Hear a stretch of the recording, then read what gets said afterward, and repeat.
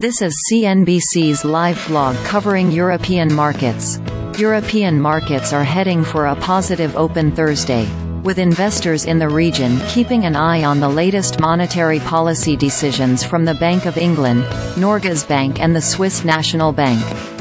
U.S. stock futures climbed Thursday morning after the three major averages stateside closed at new records after the U.S. Federal Reserve concluded its latest policy meeting. Those gains came as the Fed reiterated expectations for 3 cuts to interest rates this year. The central bank kept borrowing costs unchanged at its 2-day March policy meeting, which concluded Wednesday. In Asia-Pacific markets overnight, Japan stocks hit a fresh all-time high. A new class of highly effective weight loss medications could deal a blow to several major Swiss food companies while benefiting others, according to Vontobel.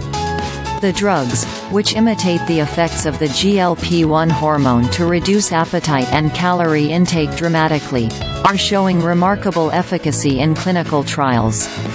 As a result, patients lose up to 25% of their body weight on average.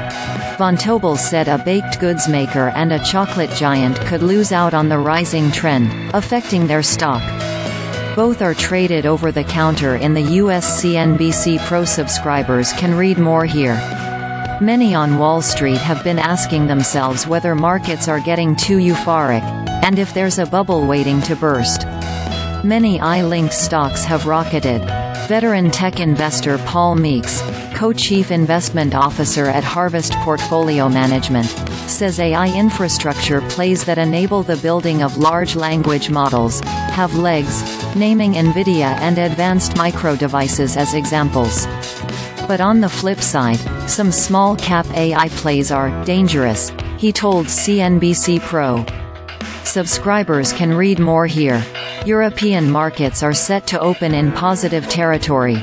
The UK's FTSE 100 index is expected to open 56 points higher at 7,788. Germany's DAX up 176 points at 18,188. France's CAC 70 points lower at 8,231 and Italy's FTSE MIB up 262 points at 34,039, according to data from IG. Earnings come from Next, London Gatwick Airport, Direct Line, BMW and Swatch.